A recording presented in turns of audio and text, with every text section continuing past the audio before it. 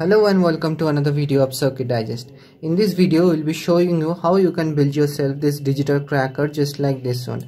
And as the name implies, it's a digital cracker. So what we have done is we have used a speaker to imitate a sound of a bomb, and we have used some 3D printing enclosure on top of it to give it a cool look just like this one.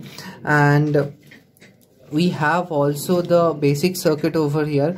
We have used an Arduino, a sound module, amplifier module, and a 7805 voltage regulator to build all this circuit.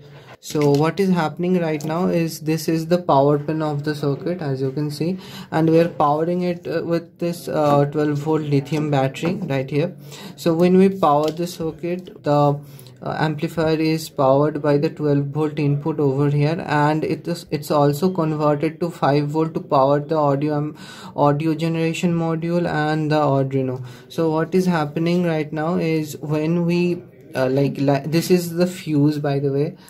This is what acts as a fuse, and it's a thermistor. So when we apply heat to the thermistor, it sends a signal to the Arduino, and the Arduino randomly selects between 2 or 3 sounds, and the sounds get played through the speaker.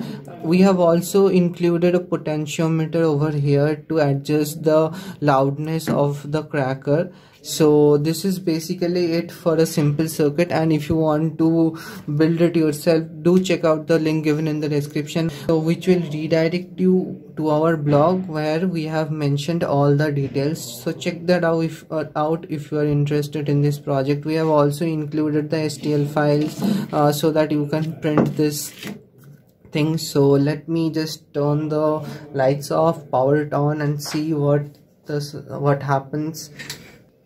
So as you can see, the circuit is powered on, and if I just give some heat to the thermistor, you will see that the circuit gets triggered.